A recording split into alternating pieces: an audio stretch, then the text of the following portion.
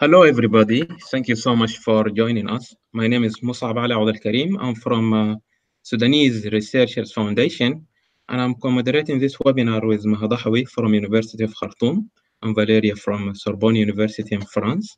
We are very pleased to welcome you all to Trend SRF webinar series. We in SRF co-organize this webinar series in collaboration with Trend in Africa. Trend in Africa is a non-governmental organization dedicated to science education and science capacity building in Africa. Today, we are very excited and delighted to be joined by Professor Evelyne Sernagor. Evelyne is a professor of retinal neuroscience at the Newcastle University Institute of Neuroscience in the UK. She worked as a visiting Fogarty Fellow at the National Institute of Neurological Disorders and Stroke, and also at the National Institute of Child Health and Human Development in the US. And then she worked as associate scientist at the Smith Cattlewell Eye Research Institute in San Francisco, California.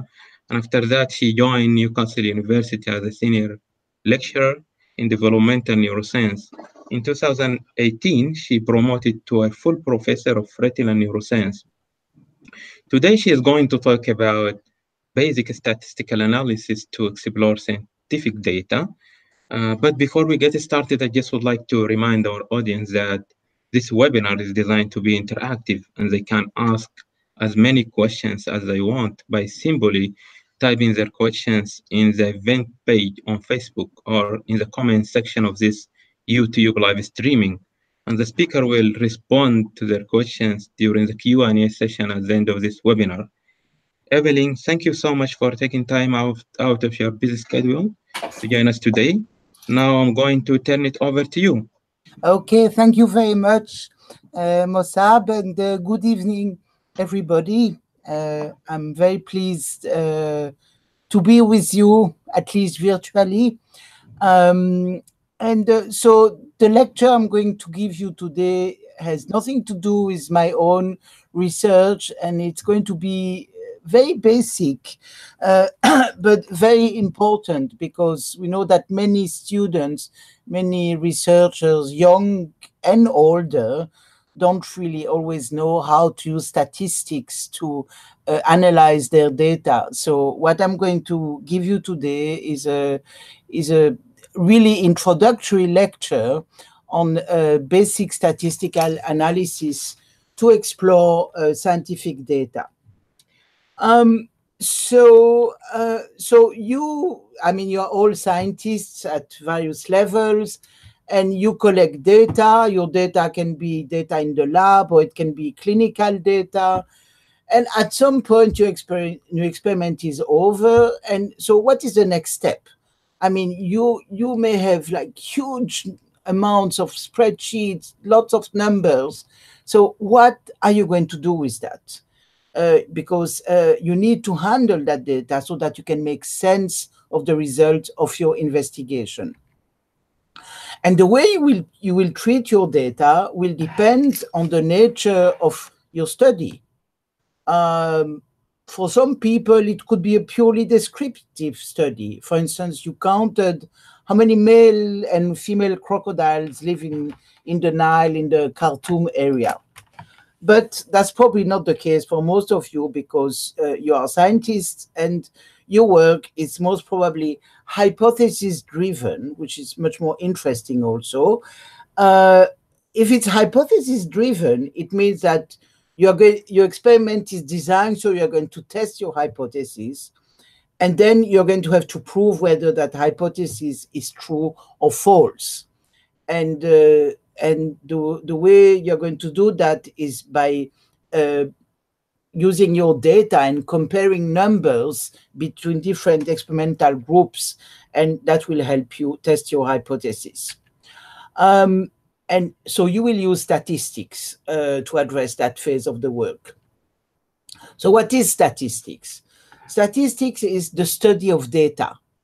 It means how do you collect data, but we're not going to talk about that today. How to summarize the data that once you have collected it, and how you present it, and how you interpret it. And if we look at the Oxford Dictionary definition of statistics, it says that statistics is the practice or science of collecting and analyzing numerical data in large quantities, especially for the purpose of inferring proportions in a whole from those in a representative sample. And that last part of that definition here is very important, that you're going to infer things from samples. And we will get back to that in a minute. But probably the most important take-home message today is that without statistics, without proper use of statistics, you cannot write good scientific papers or make reliable clinical reports. But you have to be very careful, because you can lie with statistics. I'm not saying you are going to lie intentionally, but by not using the right statistical approach, the right statistical method, which will depend on the type of data you have and the type of investigation you have undertaken, you may completely bias your results, and that's not what we want. We need to be impartial in science. So there are different sources of data, which are really the raw materials you're going to use for your statistical tests. So what could these be? Well, they could be just routinely kept records, like hospital medical records, and I'm sure that some of you do that. Surveys, experiments in the lab, where you measure concentration of something, of diffusion of something, whatever. Clinical trials, you can work with big databases or with published reports. So there are many different sources of data. And so any characteristic that can be measured or classified from the data into categories is called a variable. So there are many possible variables that you can look at in the data, and it all depends on what you're interested in. So what are the types of variables we can have? There are qualitative and quantitative variables. So qualitative variables are that they cannot be measured with numbers. So they are just categories, like for instance, the gender, male or female. And but the categories cannot overlap. Each category must represent a different part of your entire population, and they must cover, all the categories must cover altogether all the possibilities. So in qualitative variables, you can have nominal variables. So these are, it's not that one is has a lower ranking than the other. There is no inherent ranking. They are just all, like male or female, and, males and females are equally important. It can be yes or no. It can be different blood groups. So there is no ranking. And then there are ordinal variables where categories can be ranked from low to high, from weak to strong, things like that. For instance, response to a treatment. It's unimproved, improved, or much improved, or pain severity. You assess the pain. So no pain, slight pain, moderate pain, severe pain. So these are ordinal variables. They can be ranked. And then we have the quantitative variables, which are those that probably most of you deal with. So these can be measured with numbers. For instance, the weight, the height, concentration of something. And these can be either continuous or discrete. So continuous quantitative variables, they can take any value within some range or interval. For instance, weight of something or height, blood pressure, cholesterol level. If, let's say, you do neuroanatomy, you want to measure the dendritic length, total dendritic length of a certain type of neurons, or fluorescence intensity if you do immunocytochemistry, etc., etc., etc. And then we have discrete variables, which are usually a count of something. So generally, they are just integer values. You count, for instance, you count how many male giraffes are in Dinder National Park in Sudan. Okay, so these are discrete variables. So if we just summarize the different types of variables, we have qualitative or categorical variables, and then quantitative variables. So in the, oh, sorry, I'm just going to use a pointer, laser pointer. Okay, here we are. Can you see the laser pointer? So nominal variables are not ranked, they're just names. And the ordinal variables are ranked from low to high, from high to low, strong to weak, weak to strong, etc. And then the quantitative variables can be either discrete, like you count observations of something, or continuous, where you just measure values. And the variable types and the measurement types you're going to use have very strong implications on how the data should be displayed or summarized. And it will determine the kind of statistical procedure that you're going to use. So you really need to understand your data. Now, what is a population? So population is a whole group of some entities, some individuals that you would like to know something about. It can be anything. And then, and then what you want to know is parameters from this population.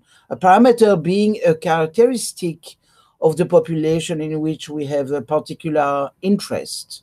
For instance, proportion of population that would respond to a certain drug, or the correlation between a risk factor and a disease in a population. But populations are very big. You know, it could be like, for instance, you do something at the whole Sudanese scale, and your whole population is all Sudanese citizens. So it would be impractical to study that entire population. It would be too time consuming because we're talking about millions of people, and it would be very expensive, and you would need a lot of people to undertake these studies. So instead of studying the entire population, we can study what is called samples.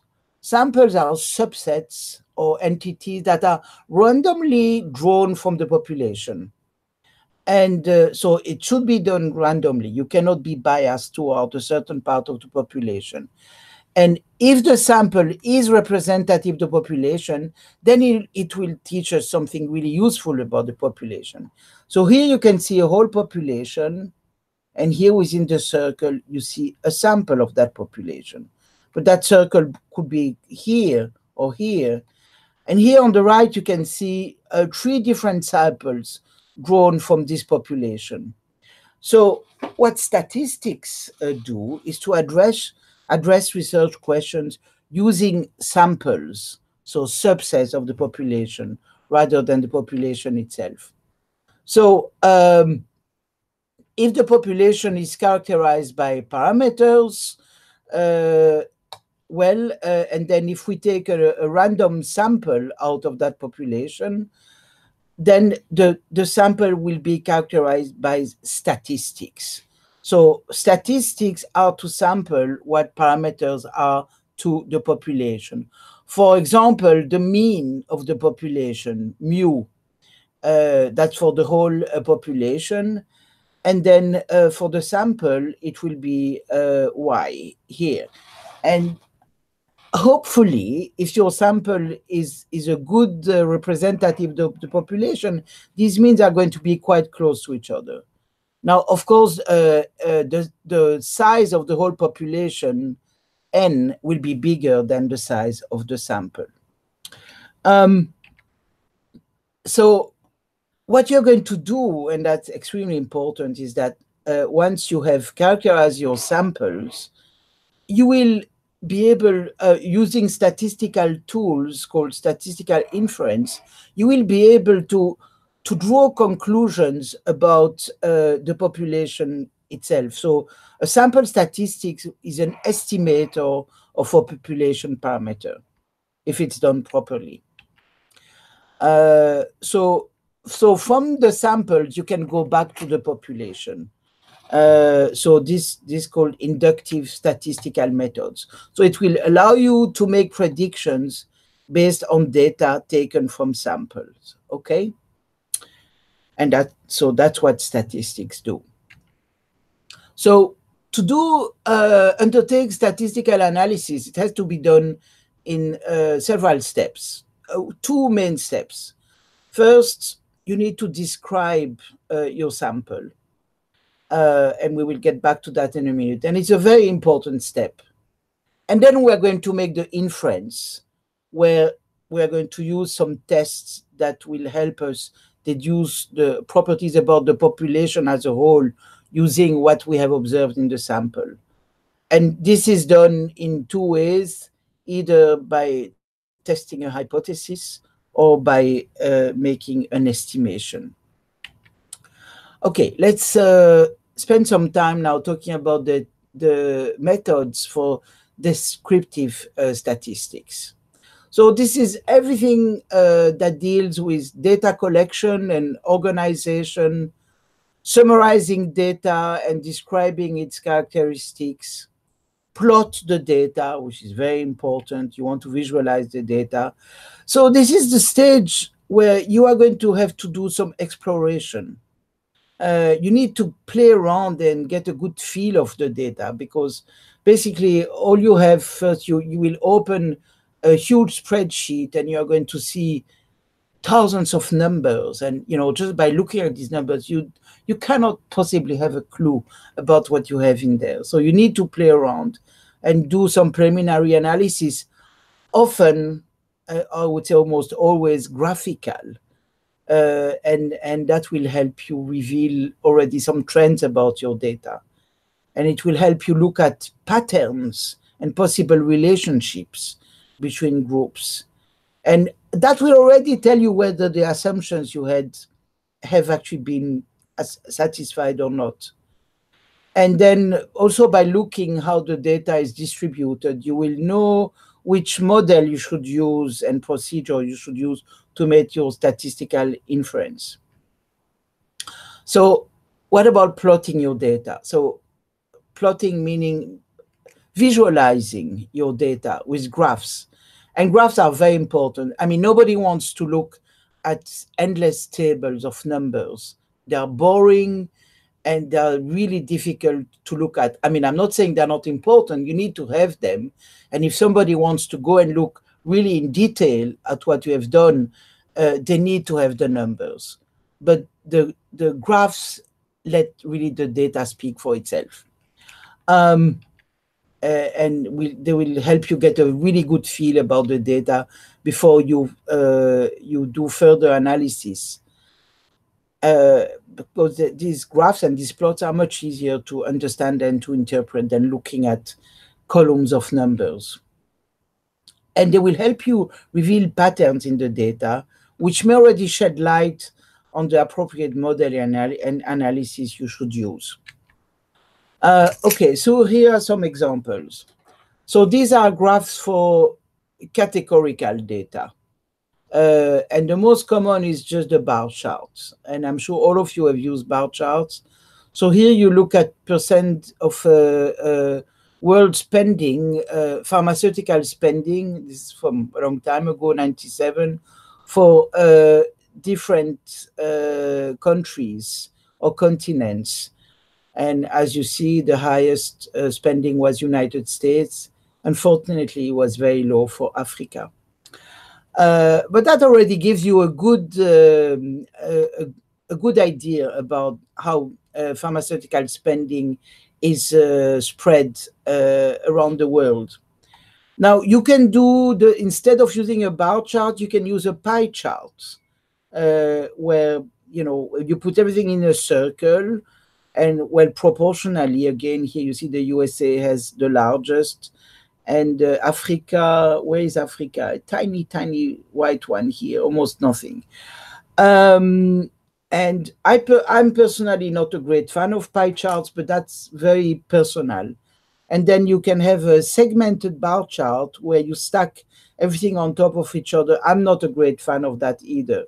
In my opinion, the bar charts are the best, but that's really just me. Okay, here's another bar chart for number of health professionals. We look at number of workers, and that's, let's say, in United States, dentists, medical doctors, nurses, and pharmacists. So there are many more nurses than anything else. Now we can do more interesting things with that. We can see how these different professions are distributed in the private sector in red, as opposed to the public sector in green. And so we can, that already reveals something. So here we cluster the bar charts for every profession. Each cluster contains a private and public data. And you can see that there are many more nurses in the public sector than anywhere else. So more spending on nurses. So you can do that as a stack bar chart or a segmented bar chart, where here you look at the percentage rather than the raw number of workers in each profession. You take the each number for each one at 100%, and from that 100%, you see what percentage is private and what percentage is public. So these are all very useful. And then, but then you can plot by sector, public versus private, as opposed to by profession. And so that will allow you to look at the data from a different angle, and it will highlight different aspects of the data. And here again, you can see here, I think it becomes very obvious that in the public sector, there are many more nurses, and not enough spending on dentists and on doctors, and you know, as if, because of course nurses they have much lower salaries, so it's cheaper to hire nurses, but nurses should not necessarily, they are very important, but they shouldn't replace dentists and I don't know, neurologists or pediatrists or whatever. There should be a balance between that. So this is quite worrying. And here are different ways to look at the same. Again, we're not going to get into details, but this is really a matter of personal preference, the way you are going to want to look at that. What about graphs for quantitative data? Well, we can use histograms, which are very useful, frequency polygons, and then box plots. But I will get back to box plots a little bit later, because we need to understand a few other things before that. And box plot, many people don't know how to use box plots, and you should. If you don't, I hope that after this lecture you will be convinced that they are really a good thing to use. So histograms. A histogram will divide the data into a number of chosen intervals or bins, and each of these bins will have the same size, the same width. And then what you're going to do, you're going to count the number of the observations that fall within each interval, and you're going to plot that.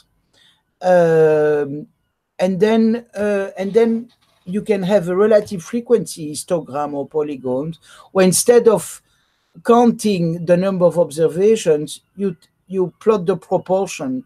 So your 100% is the highest number of observations, or the total observations, and then the total number of observations, And then you will see what percentage of observations fall within each class, each interval.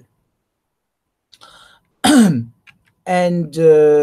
I think that probably, so here you normalize the view, and it is sometimes very useful because sometimes just counting the raw numbers of observations can be a little bit misleading. Now, histograms are very good at revealing the shape of the distribution of your data. Like you see, so here you have you see a histogram where most values are in at the lowest values here, and then it has a long tail to the right. So this is a skewed histogram. And you can also see how peaky they are, or how many peaks you have. And we will get back to that.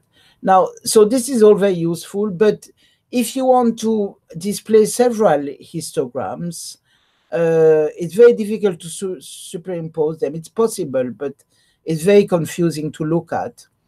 And or you may have to draw them side by side, and you can very quickly fill your page with histograms, and it might become really difficult to look at that.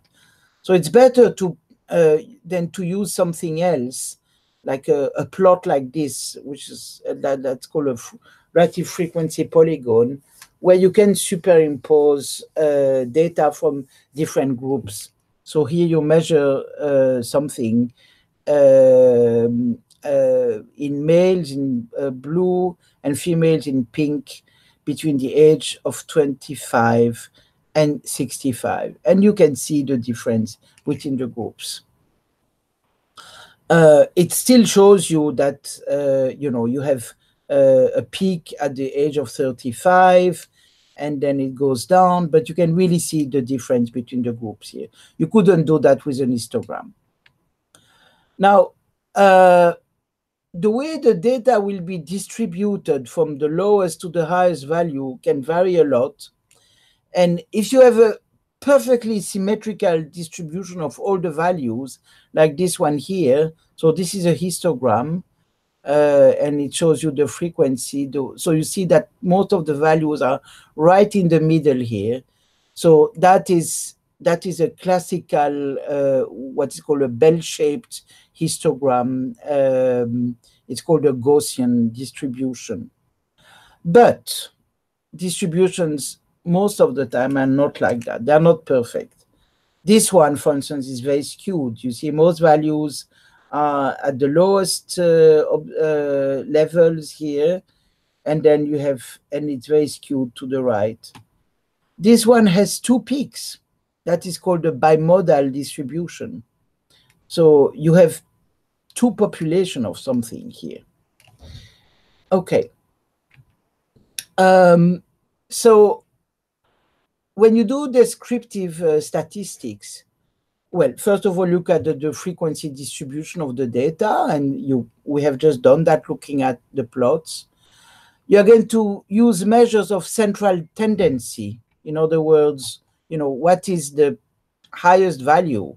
Where is the center of all the values? And then measures of dispersion, meaning how much the data varies from that central tendency. So how much is it spread? How much is it scattered? And then you can use measures of position for a given data point.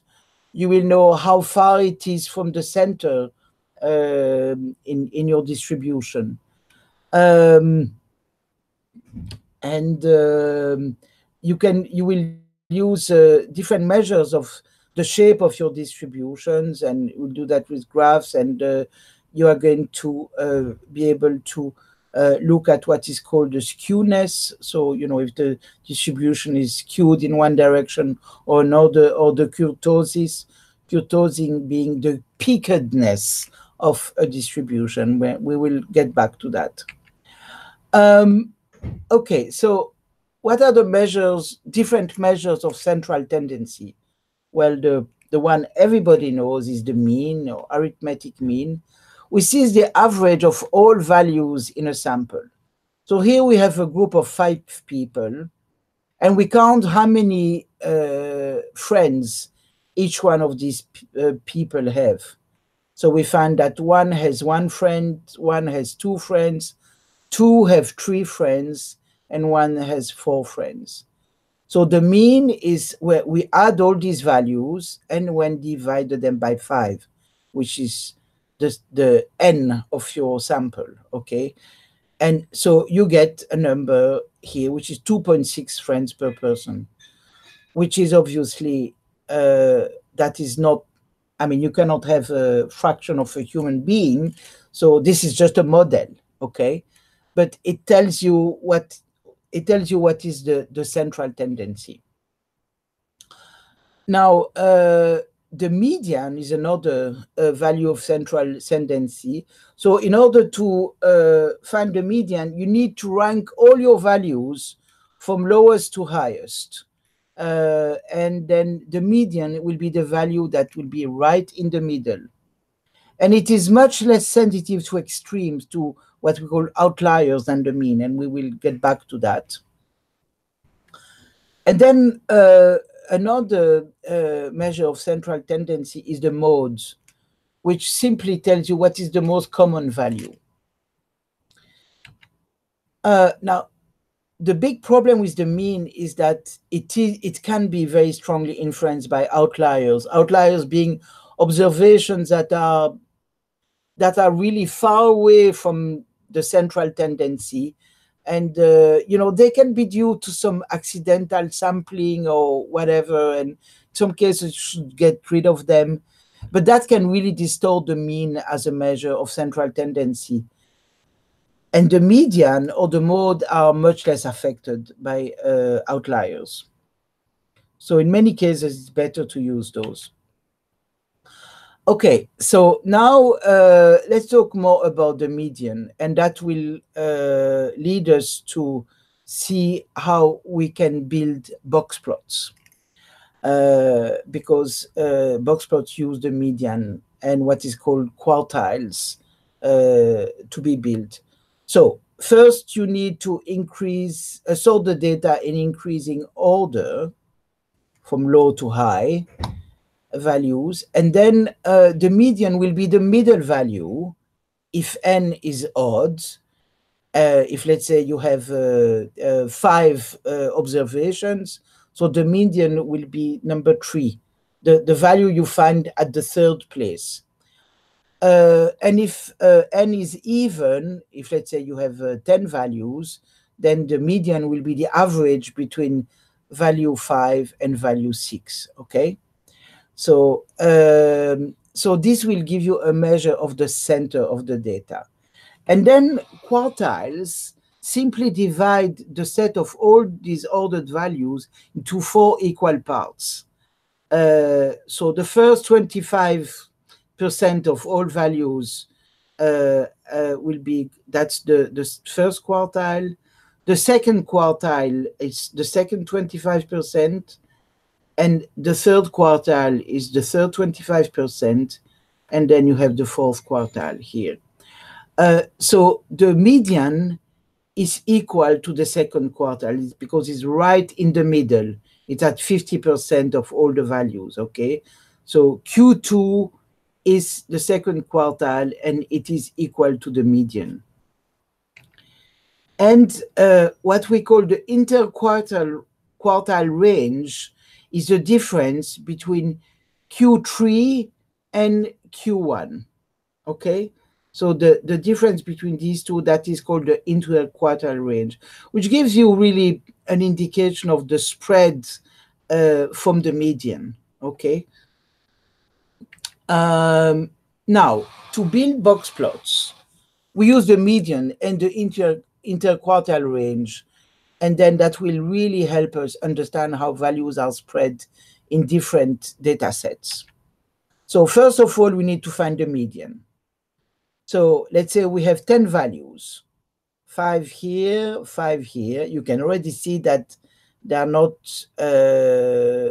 spread equally. Okay, so there is quite a lot of variation in this sample here. So the median is just in the middle here.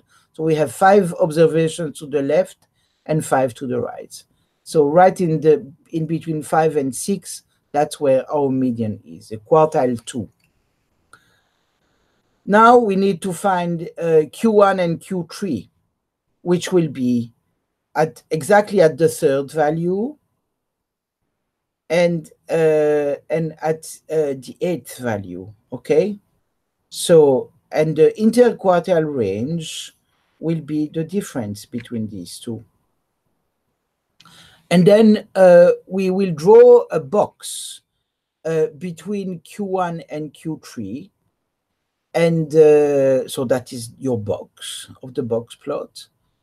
And then we draw a line exactly at the position of the median at Q2 here, okay?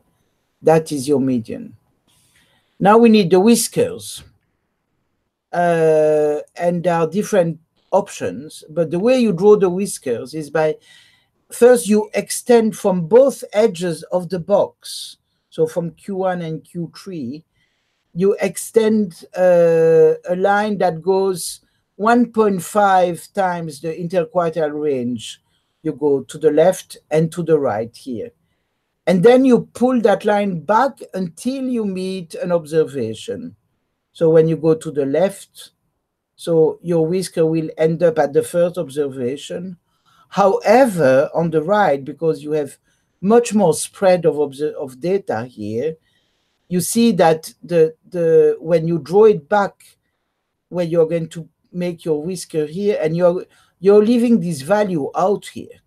So this is it's further away than it's far away from the interquartile range. So this is an outlier. And then you can make there are different ways you can present that box. So you can show all the values, and so you have the box here, you have the median, and that shows you basically the variation, the spread, and you see you have one outlier. Or you can also not show all the values and just show only the outlier, for instance. That's another possibility. That is really a question of personal choice. And then to build a plot, well, you turn the box, you tilt it by 90 degrees.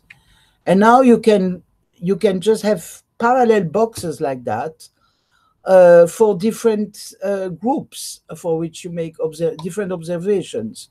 So here, for instance, you plot how many hours students sleep every day of the week.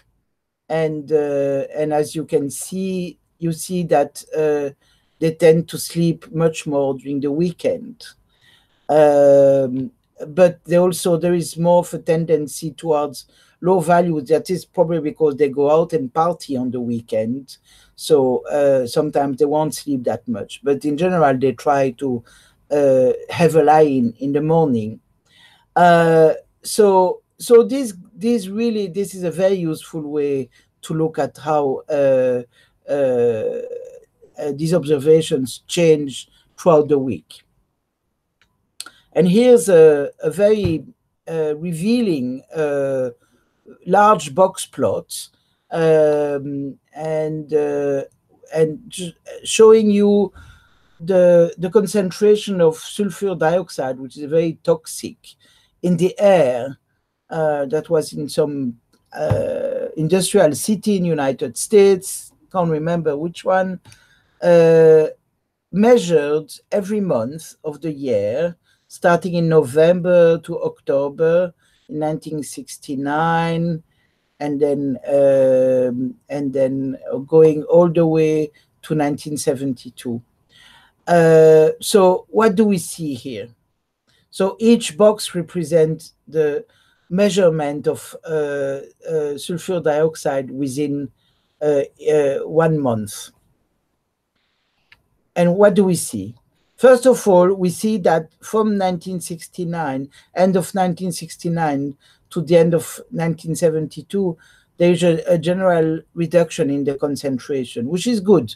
Probably people in that city have made efforts to fight pollution. That's good. And you see that it is higher in winter months, maybe because it's related to heating and some more toxic gases emanating from houses, from buildings, during months where you need central heating. You see that it's skewed towards higher values and that the spread increases with level, which is not really very surprising. Now, so this is a very, very useful way of looking at data, and it will be really challenging. I mean, it will be impossible to do the same using parallel histogram. Just imagine you would need a histogram for each month of the year. It would be really, really difficult. Okay, so we have looked at measures of central tendency. We have seen how to build box plots, which I really hope you are using. And if you haven't used so far, you will be more convinced to use after this lecture. Now we're going to look at measures of dispersion. So meaning how scattered is the data on both sides of the central tendency. So we can look just at the range, which is simply the difference between the minimum and the maximum observed. And we can look at the variance, which is a measure of the amount by which values differ from the mean of their distribution. So that's a very useful parameter. And useful statistics, sorry. And then the standard deviation, which is very much linked to the variance, which is the average amount by which values differ from the mean of their distribution. So let's get back to the mean. So the mean is a model that can summarize the data. And as we have seen, we go back to our little example from earlier when we counted how many friends each one of these 5 people have. And we found that the average, the mean was 2.6 friends, which is clearly a hypothetical value because you cannot have a fraction of a friend. So how can we know whether this is an accurate model, that value here, 2.6? Well, the only way you can know is by looking at the difference between all the observations, like the 1, 2, 3, 3, and 4, and the model, and the mean. So we can, for instance, calculate the magnitude of the difference between each data point and the mean. So the one that had only 1 friend so the difference is negative minus 1.6, and etc. So you can. So the total error will be the sum of all these differences here, but we will find that you get 0, that no errors detected. And that is simply because all the positive and the negative values cancel each other. So that's not very useful. So all you have to do, I mean, looking at the difference is good, but instead of just looking at the difference, you just take the square value of each one of them. So you get rid of the negative values now. It's all positive. So instead of having the sum of errors, you have the sum of the squared errors, SS. So if we take, just the sum of errors, we got 0, and the sum of squared errors, now for the same data set, we get a number which is 5.2. Okay? So this gives us some measure of the accuracy of the model, but it's not very useful because of course, it will depend on the amount of data. The more data, the larger because you just add these numbers one to each other. So the larger your n, the bigger your sum of squared errors. So that's actually totally useless. So the solution is to simply divide that number by the number of observation, and that is the variance, which, and I don't ask me why, I do not really understand this, but for smallish samples, it's better to use, instead of using the total number of the samples, we use n minus 1.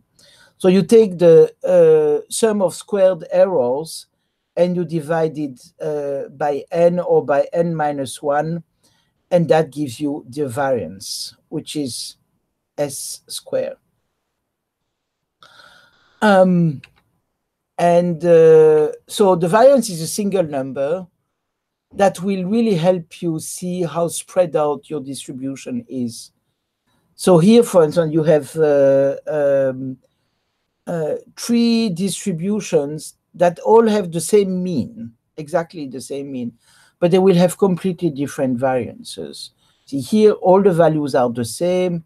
Here you have a normal distribution, and here you have a very high number just right in the middle here, and then low all around. So, but they all have the same mean, but the variance is very different. Now, what is the relationship between the variance and the standard deviation? So the problem with the variance, it's a value that is measured in squared units, right? It was the squared sum of standard errors, and then divided by n or n minus 1, but it's still squared. So it's not in the same unit as the original measure, so it's kind of difficult to compare. So all you have to do is take the square root of the variance, and that gives you, and that goes back to the same unit as the original measure, so it's easier to understand, and that is the standard deviation. So the standard deviation is the variance, the square root of the variance.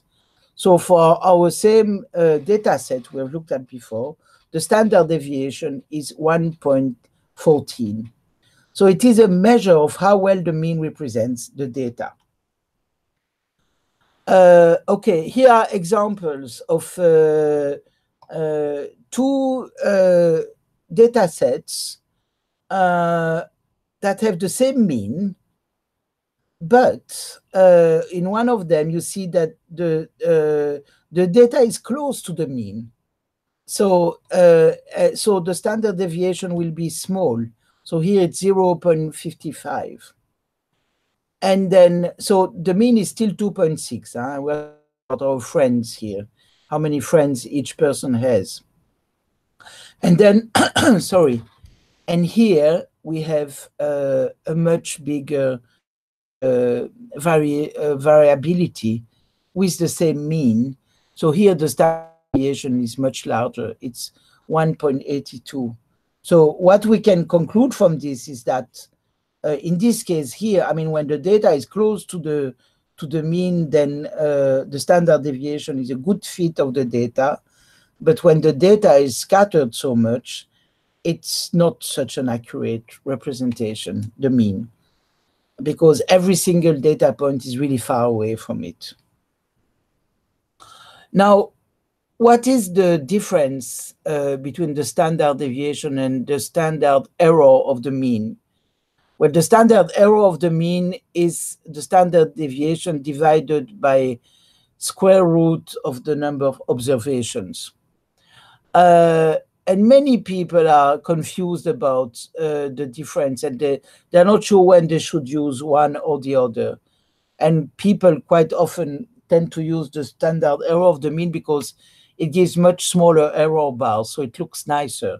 But it's not necessarily the right thing to do. Okay, so what is the difference? So the standard deviation, which I've just talked about, it will quantify how much the values vary from each other. It will give you an estimate of the scatter or the spread of your observations.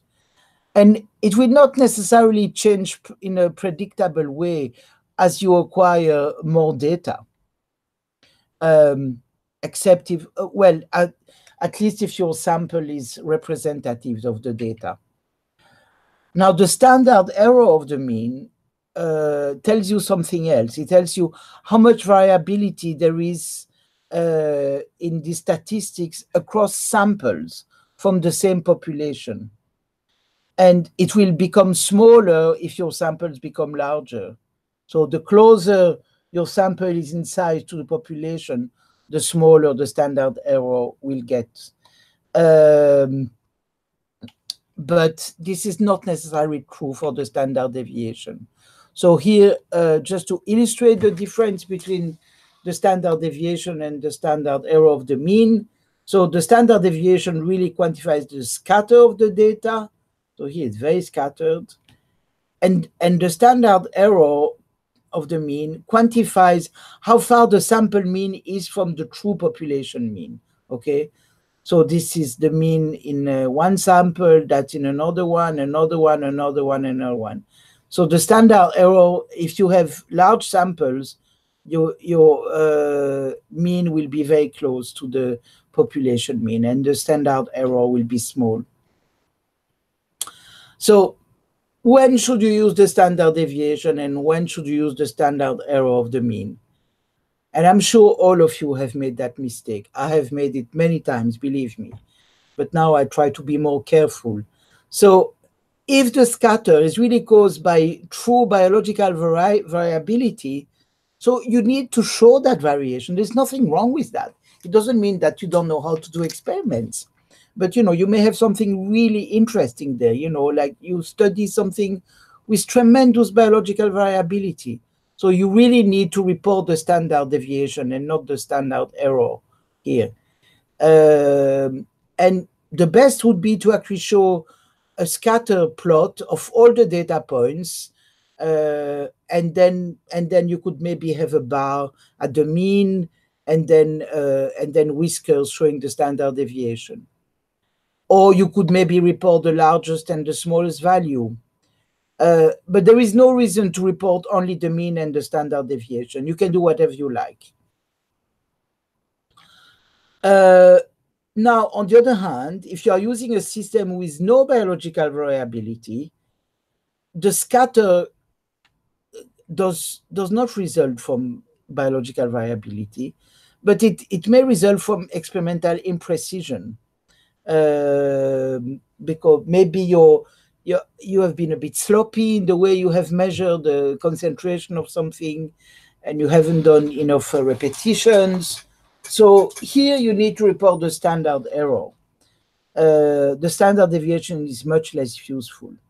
And then in this case, the standard error of the mean will give the readers of your paper a sense of how well you have determined the mean. So small standard error means that you have done very good, very rigorous repetitions of your observations. Okay, so now let's talk a little bit about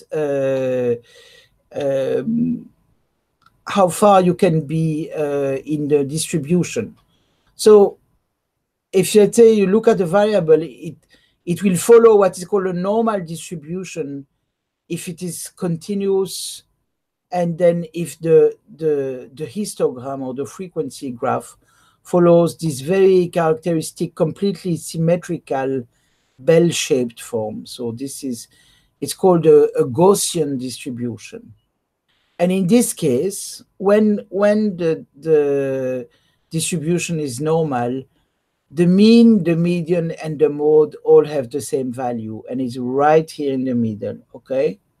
So now you can, for individual observations, and then, okay, and this is one standard deviation here away from the mean, 2 standard deviation, 3 and 4, okay?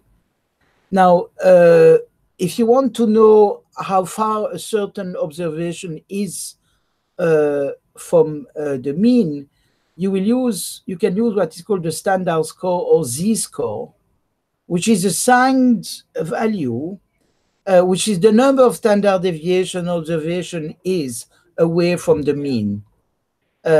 So positive z-scores mean that the value is above the mean.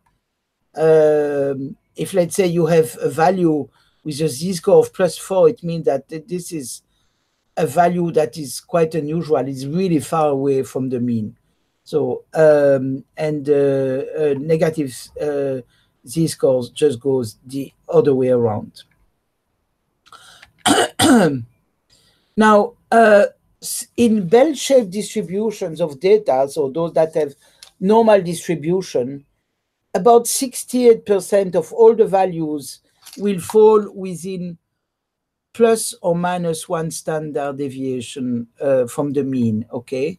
So this is your mean here, peak observation, and this is -1 standard deviation and +1 standard deviation, okay? So majority of the data. And 95% of the values will fall within 2 standard deviation. This is it here. And this 95% is some kind of magic number, where that's what we call the normal reference range. It's a range of values for which you can be 95% confident that that range contains the true mean. Or in other words, the probability that the mean is not within that range is less than 5%. So that your P smaller than 0.05, which I'm sure all of you have used. And then 99.7% of the values are within 3 standard deviations of the mean, okay? So these are confidence intervals, okay? That's what I call confidence intervals. Okay, sorry, yeah. So when you analyze your data, quantitative data, first you need to check whether the distribution of your observations is normal. And I mean, the way you will do that, you will use statistical packages, SPSS or whatever, I don't know what you use, and you will just enter all your values and it will check it for you. It will tell you if it's normal distribution or not. It's not that you have to calculate that yourself. Now, and whether it is normal or not will help you choose the correct statistical test for your statistical inference to ask your question. So there are 2 types of tests: the parametric tests and non-parametric tests. So in order to do parametric tests, you have to meet 4 assumptions about the data, whereas the non-parametric tests are much looser. You have to make very few or no assumptions at all. So in order to undertake a parametric test, the 4 assumptions that have to be met. So if you want your test to be accurate, is that first of all, the data must have a normal distribution. So you must have that nice bell-shaped Gaussian curve that we have seen. The variance must be homogeneous throughout the data. It's not that you should have like part of the range with a lot of variance and another one with very little variance. It should be the same everywhere. The distance between points of the scale should be the same along the entire scale. So it should really be regular intervals. And then data from different subjects must be independent from each other. In other words, the values that correspond to one subject cannot influence the values corresponding to another subject. Completely independent. So if these 4 assumptions are met, then you can do a parametric test. Just here once more, I would like to talk a little bit about histograms, I mean the distributions, looking at distribution that will really help you knowing whether your data is normally distributed or not. And you should only, if your data looks like that, you should do a parametric test, okay? Otherwise, you have to use non-parametric tests. So so here it is skewed, here it's bimodal, here it's completely flat, etc. And then, so frequent departure from normality are, well, skewness, so which is a lack of distribution symmetry. So here you have a positive skew or negative skew, and that's no skew, that's a normal distribution. And then the kurtosis is the measure of the degree of peakedness in the distribution. So you could have the same variance and the same skew, but a different peakedness. Okay, like look here, for instance, at these two here. This one is much more peaky than this one. Now, for the second phase, the inferential phase, you are going to test a hypothesis. For instance, your question is whether the difference between your groups regarding a certain variable, for instance, you want to know whether mice in group A are heavier than mice in group B. And so when you have two groups, in order to test whether there are significant differences between the groups, if the distributions are parametric, you can use what is called a t-test. If it's non-parametric, you will use the Mann-Whitney or Wilcoxon rank sum test. And if you have more than two groups, but the distributions are parametric, you will use the analysis of variance or one-way ANOVA, or non-parametric. If it's non-parametric, we'll use the Kruskal-Wallis test. And for instance, if you want to measure relationship between two continuous variables, for instance, relationship between daily intake in calories and increase in body weight, then you can do a correlation test, which works both for parametric and non-parametric data. It's just that you have to have a continuum in your data. Okay, so let's look at a comparison between two groups. So your distributions are normal, as you can see here. So this is your control here in blue, and that's after treatment. You see the values are lower here, but both are have a normal distribution. So you want to know whether these differences are significant. That's what your t-test is going to do. So what it does is it's going to look at the difference between the means relative to the spread or the variability of these that you find in distributions. Because if there is a lot of spread in both of them, it means there is a lot of noise and the difference may not be significant. Okay, what do I mean? Here, so this is a difference when you have medium variability between your two distributions.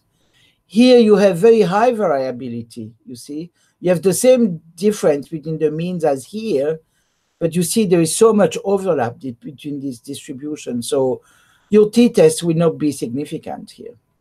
And here you have very low variability. Here you have very sharp distribution. So here you probably don't even need to do a test. I mean, you can see it by eye probably. So basically what the t-test is it gives you a value which is called the t-value, which is gives you, it tells you how much signal there is, signal being the difference between the means of the two groups, and divided by the noise. So it's the signal to noise ratio. And the noise is the variability between the groups, okay? And then, so that number is a t-value. And so when that that value is higher, it means that your test will be significant, and you will it will give you the probability, the confidence interval that your test is accurate. So there are three types of t-test. Independent t-test, which compares means of two completely independent groups of values, or paired t-tests, which looks at the difference between two variables for a single group. So the second group is the same as the first one, but after some treatment has been applied. Let's say you look at firing rate of a certain type of neurons, let's say pyramidal neurons, the hippocampus. You record from a slice, right? In a chamber, you have electrode in pyramidal cells, and you measure the firing rate, and then you apply a drug that is changing something to the synaptic network connectivity, and eventually the firing rate will increase or decrease. So this will be because you record from the same cell each time, between control and then your treatment. So this is a paired t-test. Or and then the third type is the one sample t-test, where the mean of a single, you will test whether the mean of only one variable differs from a specified constant. Okay, so you just need one group. Let's say you want to know whether all the values are different from 10, something like that. Now, if you have more than two means, you cannot perform several t-tests on the same data. If, let's say, you have 3 or 4 groups, so you might be tempted to do a t-test between the first and the second, and then the second and the third and the fourth, or maybe the first and the third. You cannot do that. And why is that? That is because it will increase what is called a family-wise error rate. So what is the family-wise error rate? It's a probability of making one or more false discoveries, which is called a type 1 error, when you perform multiple hypothesis tests on the same data. So let's say you compare 3 groups and you carry out 3 t-tests. Now, for each one of them, you will get a probability that it is significant, right? So normally p smaller than 0.05, that will be your threshold for statistical significance. So it means that for each t-test, the probability of not making that error is 95%. So it's 1 minus 0.05, okay? So that's p smaller than 0.05. That's for a single t-test. That's good. Now, if you use 3 groups, each time you do a test like that, you have to add another, you add 5% error each time. So you have to, so you have to multiply the probability, all the probabilities by 3 here. So it's 0.95 times 0.95.095, which gives you 0.587, which means that the probability of making at least one type 1 error has now increased to 14.3%, which is 1 minus 0.857, okay? So it's a big difference. And if you do it between, if let's say you compare 5 groups instead of 3, the family-wise error will be 40%. It's huge, so you cannot do that. So basically, in order to see how much, what is the probability that you're making a false observation, is 1 minus 0.95 exponent the number of times you do the test. Okay, so this is really scary, so don't do that.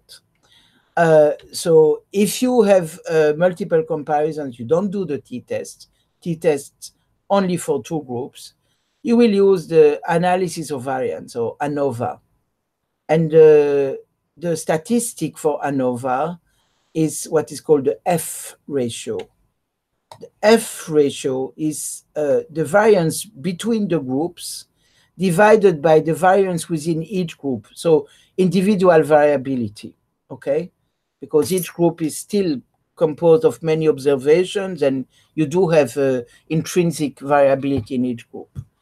So if F is greater than 1, it means that the variance amongst the groups is greater than within each group. So that means that the difference between the groups is significant. So in an ANOVA, you always test whether F is significantly higher than 1. But okay, you can have, like, you may have, I don't know, 10 groups or whatever, and then and you will get a number greater than 1, but that won't tell you. It means that there is a difference between your means, but it won't tell you between which groups, because it's not necessarily going to be between all groups. And generally, you need to find out where, which groups are the ones that really influence the result. So in order to do that, you will apply what is called post hoc tests. For instance, Tukey or Bonferroni. And again, this will all be in your statistical package. And and that will give you a list of the difference between pairs of observations, and it will tell you where the significant difference is. But these post hoc tests should be used only if the ANOVA finds a significant difference. Otherwise, you don't do them, of course.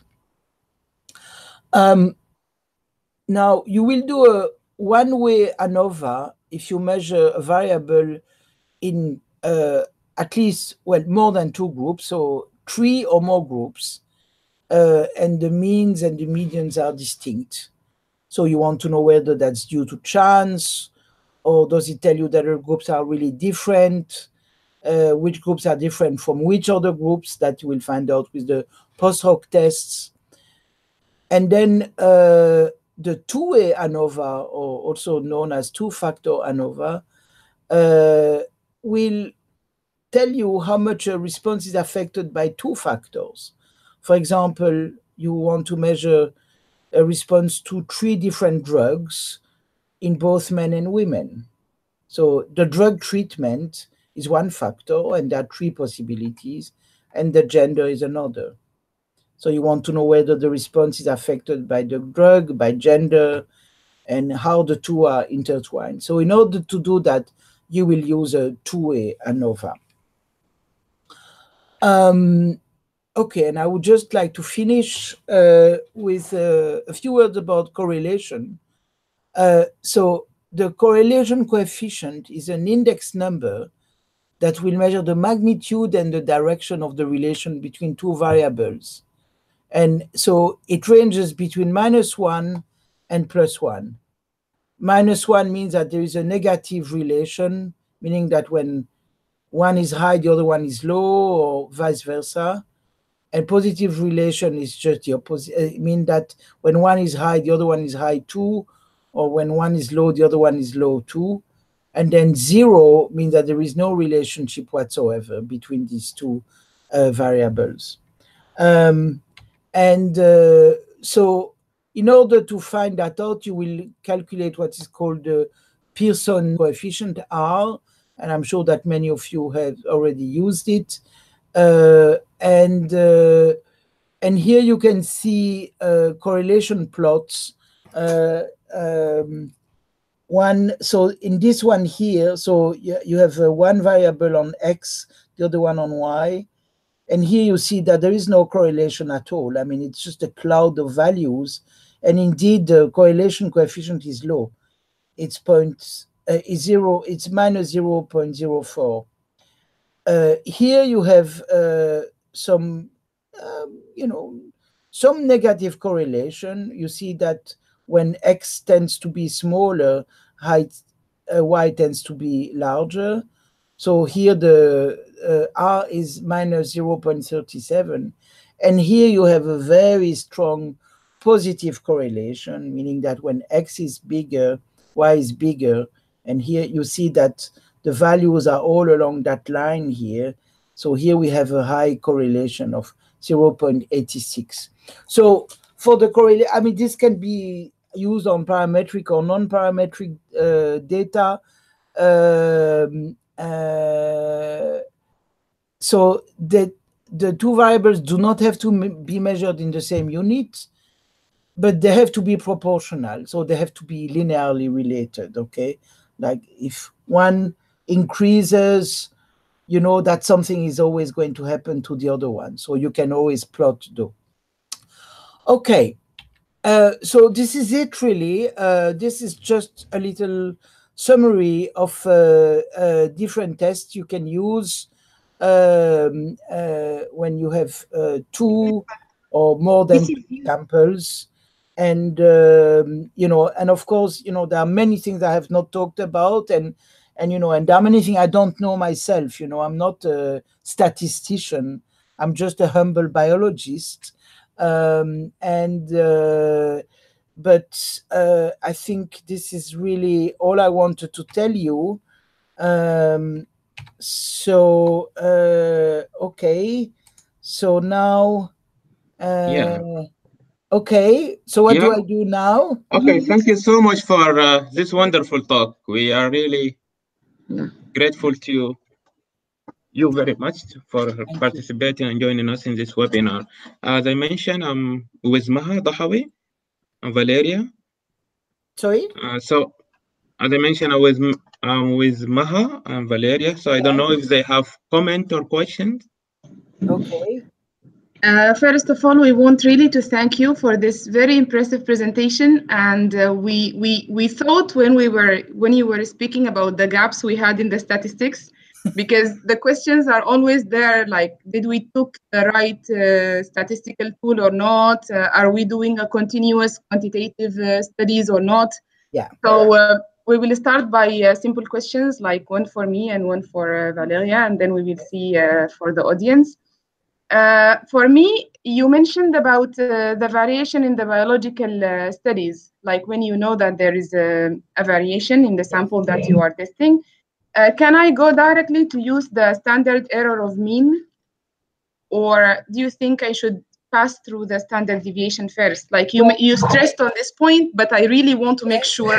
It really depends on what you're looking at, Okay. And I think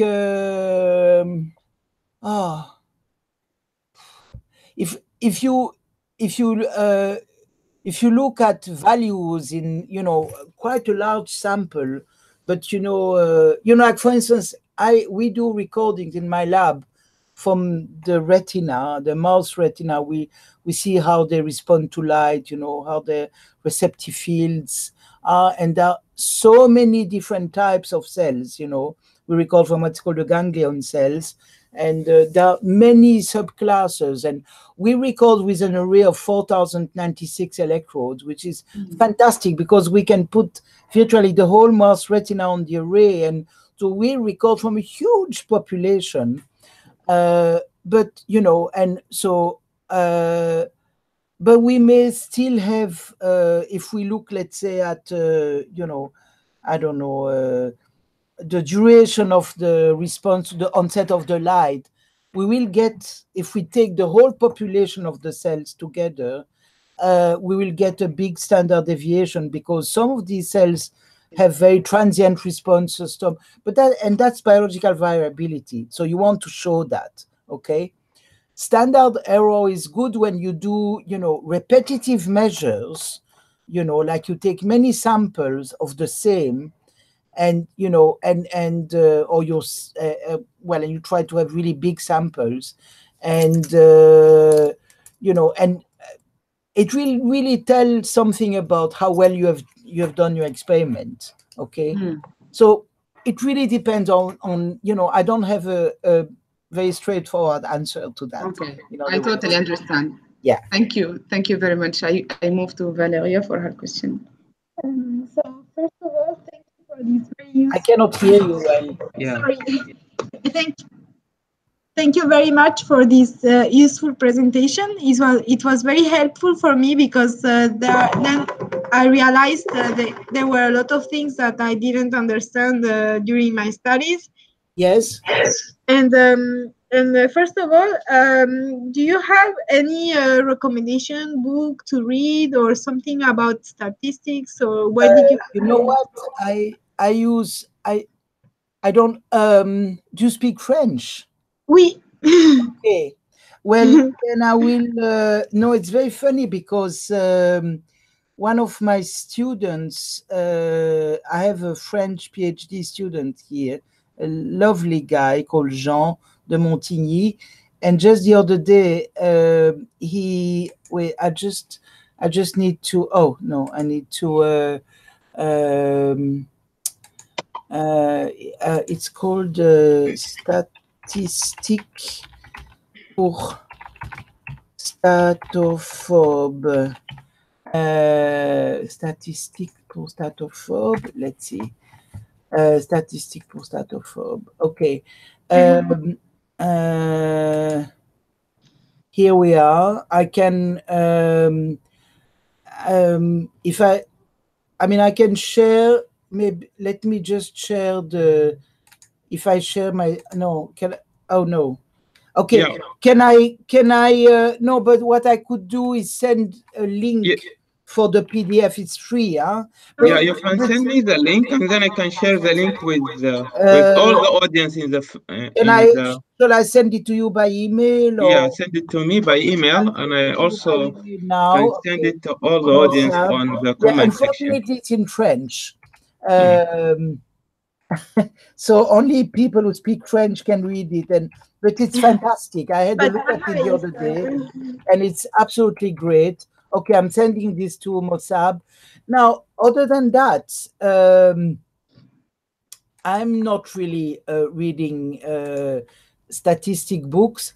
I mean, I use statistics with, well, I talk to people also, and I talk to people who know statistics better than me. You know, I have lots of my collaborators are physicists, and these people know statistics like nobody else. I mean, they're really scary.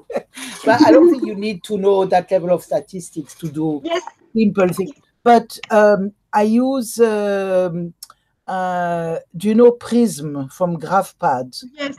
Okay, yes, so that's what I use, and I think it has a very, very nice statistical package with lots of explanation, and you can actually go online and you can find they have like a e-book or something like that where you can find lots of things about statistics, and but you know, I mean, to read a statistic, that's really dry. I wouldn't recommend doing that. And I think, you know, it's just a matter, you have to use it. You have to understand the basic principles. That's really important. And then talk to people. Don't be scared, you know, and talk to your supervisor. And you know, if you're in a doubt, just ask other people, or you can go, I mean, now on the internet, you can find everything. You know, if let's say you don't know the difference, you don't understand the difference between the standard deviation and the standard error, you know, you can go and Google that, and you will find endless information on it. Some of it will be very complex, and some will not. I have never read a statistics textbook myself, and I never will. That I can assure you. I have better things to do with my life. Yes, we already have a lot of experiments to perform. So, but that document that Mossab that's a PDF. So okay, but it's only in French. But it's great. Okay, thank you. Very nice. I already share it with the audience right now in the Very comment good. section. Yes. Yeah, you know, maybe there is something similar in English. I'll try to find, and then I can send it later. Yeah, that same guy who wrote that French thing on statistics for statophobes also wrote a wonderful little e-book like that on how to use, you know, the language R. Do you know about R? Which is very good for statistics. So, you know, it's called, I use R without knowing how to program. And you can, it's actually really not difficult. So, yeah, so it's the same, what's his name? Denis Poinceau. And yeah, I mean, you know, you can find him. And so I think it's really great. So don't be intimidated. Yes, because sometimes we don't want to show that we don't know. They talk about different statistics, post hocs, and everything, and sometimes we don't understand very well. So, I mean, these are very basic things, but you know, it's. I think you can do a lot just by knowing these few basic things. You can already go quite far. And so just out of curiosity, have you ever used box plots? No, never. I have never used. I didn't. I knew few about it, and so please try to use them from now on, because I think they are. It took me a long time to start using them. I said, "Oh, what is box plot? It looks too complicated." And is it good to, for example, box plots for measurements like when you have different types of cells, for example, and you want to measure. What? Sorry. Is it good to use box plots for? I'm going to give you an example. I have different groups of cells for different conditions, and I want to measure the intensity of the fluorescence, for example. Yes. And then to show that I have difference of intensity between the groups. Of course. Okay. Of course. Absolutely. Absolutely. So I will try to use box plots with that. Absolutely. And I mean, again, you can, you know, all you have to do. So you use Prism, you said. So yes, just choose box plots. You know, you have the options of the plots you want to. Okay. Then you know, and then it will always show the median, and you will have different options whether you know which interquartile range you show, and the length of the whiskers, and you know whether you show all the data points or not. There are many different options, but you know the basic principle is the same. And I think it's very useful. Okay. Because you can see really for every point, you know, you see the whole spread, the whole range, and that's really very important. And you can see how things change, you know, with time, with whatever. Okay, so okay, good. Thank you very much for the advice. I think our voice is not very clear, so we go back to you if there are first questions.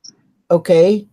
Okay, actually there is, or there are many questions actually. Oh dear. From the audience, okay. My colleague Inas is asking which type of samples is best to use for a research. Sorry, say that again. Which type? Which type of samples are best to use for a research, and does that varies according to the type of research? She's asking, as she mentioned, because some says random samples are ideal. So does that go for all research types? Yeah, but I mean, a sample should always be random. You know, from the population. I mean, if you don't take a random sample, then you know, it means that it's going to be biased, so it will not represent the whole population.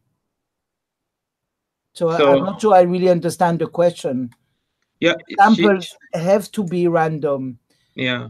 And so that, you know, if you have, and of course, the bigger the sample, if you can afford taking big samples, then and they are well randomized, then you're most likely going to know something very useful and very truthful about the whole population. But Okay. you know, you cannot, if let's say you want to know something about the entire population of Sudan, you know, you're not going to go. So you should,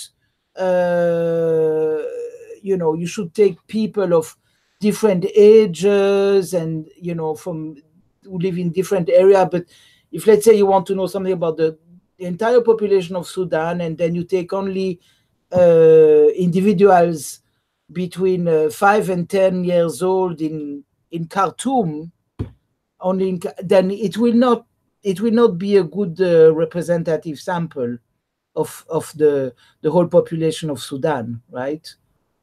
Okay. She has also some sort of follow-up question. She mentioned also if she used certain sample type, let's say convenient samples, could it reduce the power of her research? And if yes, how can she correct that? What is a convenient sample? I don't know. I don't know what she meant by convenient sample, but maybe others way of sampling, not, I mean, not random sample. Is Well, it possible to? this is all about experimental design, you know, rather than statistics. And you know, it's not about it. This is before you do the experiment. You know, it's experimental design. You have to decide how you're going to sample your data. Okay, so this is something very different, and it really depends on the context. So it's impossible for me to tell you, but this is not statistics. This is experimental design. It's the phase that comes long before the statistics. Okay. And it really depends on, you know, the type of study. So Okay. I'm sorry, I cannot really answer that question. Okay, so I just have also some sort of follow-up question to Valeria question. As she mentioned, most scientists or researchers in the medical field or in biology in general are afraid or scared of statistics. So do you have any recommendation of or suggestions to them to overcome this issue or this problem or this fear? I would say don't be afraid to ask people who know about it. Try to read about it, but you know, don't read. And you know, if you have access to something like Prism, you know, from GraphPad, and I think you can actually a lot of the. Let's see. I'm just going to go. I just want to Google here. GraphPad.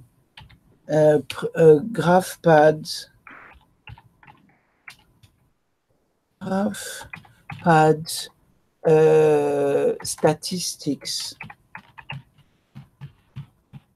Okay, here, yes, there is a. I can see that there is a GraphPad statistics guide. It's a PDF.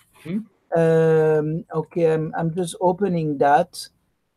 And oh my goodness, this has 402 pages.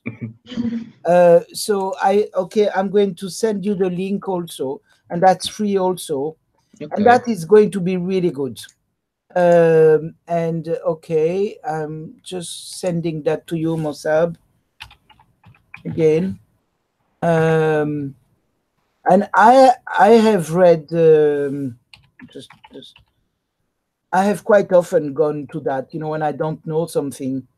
But you know, if I have really no idea how to do something, I'm just asking somebody who knows better than me. I'm not afraid to ask, you know. It's you know, we don't, you know, there are many things I don't know, and I'm you know, I'm not ashamed of it. And okay, so this here I see is wow, it has everything. And actually, some of the things I've shown you in my talk were taken, I think, from this guide. This is great. I'm going to. I think it's even better than before. I'm going to download it for myself also. It has everything, well, a lot more than what I've talked about, of course. This is great. Yeah. So I would say just look at that. Okay. Yeah. So, I just want to say that we really enjoyed this talk. We enjoyed the scientific context, and we enjoyed the counseling part and how you are reassuring for the students and the scientists. And I can see feedback here saying that they are really impressed by what you have just presented.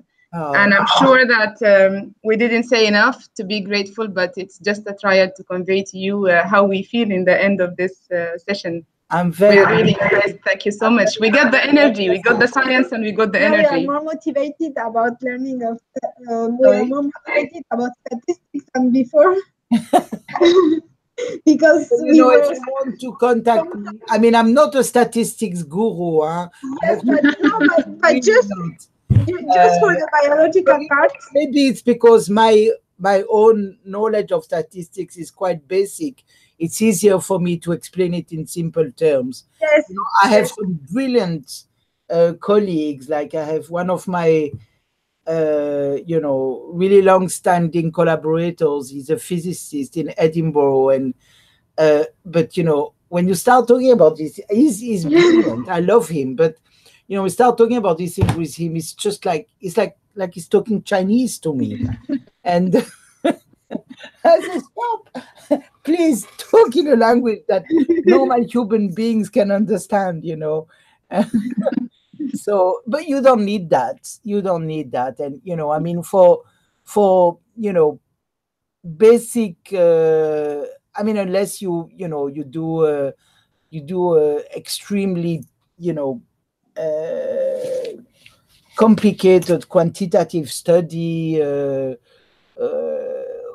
Well, then then you would need to know really high level statistics. But when you do in biomedical research, I mean, most things you are going to measure and are just quite simple.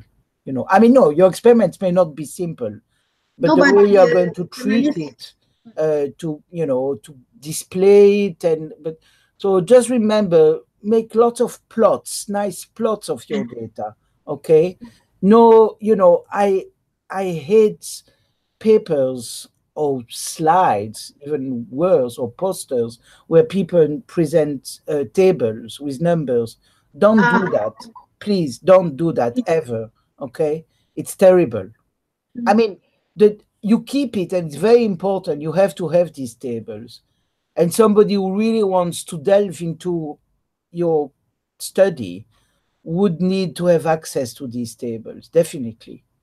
And or like I tell my students, when they write the PhD dissertation or master dissertation, I tell them, don't put table. You can put them in an annex at the end. But what I want to see plots, graphs. You need to visualize things. You need to put your data in light, so everyone will see more easy what you want to show. Yeah, exactly. Yeah. Okay. So I just would like to remind our audience that this webinar will be available in our YouTube channel. Okay. And on behalf of SRF and Trend in Africa, I want to thank you all for joining us today. Thank you. And I want to thank you, in particular, Professor Evelyne. And we are very grateful to you. For that. And thank you so much, all, and bye for now. Thank you very much. Bye-bye. Bye. Good evening.